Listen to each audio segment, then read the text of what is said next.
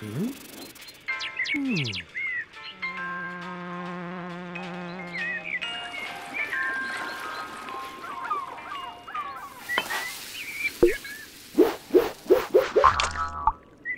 Hmm?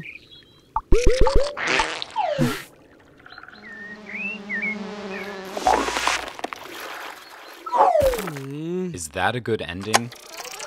Well, let's go back to the start. Our story begins many years ago in a very particular kind of landscape. Wetlands, the Earth's natural sponges. They help regulate temperature, reduce the impact of floods, and provide an abundant supply of fresh water. They host countless species of fish, plants, birds, and marine mammals. But they are also home to a more familiar type of mammal, humans. Life begins in wetlands.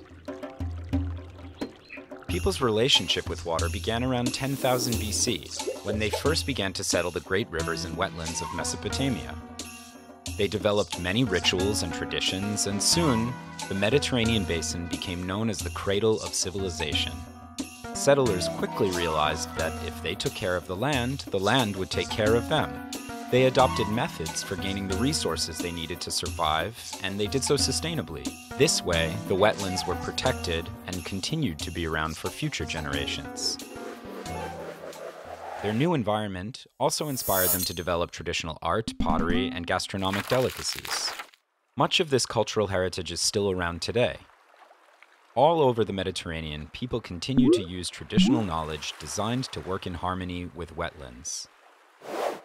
In Oristano, Sardinia, the locals use rice farming techniques created many years ago. Fishermen in the Mesolonghi lagoon in Greece still utilize ancient fishing skills.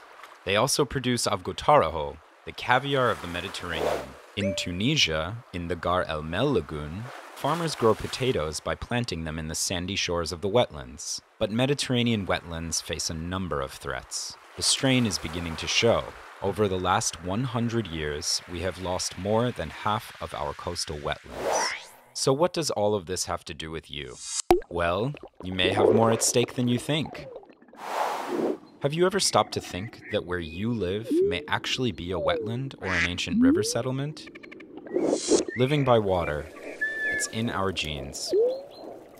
So visit a wetland, discover its nature, experience its culture, support local markets, and by doing so, protect our heritage.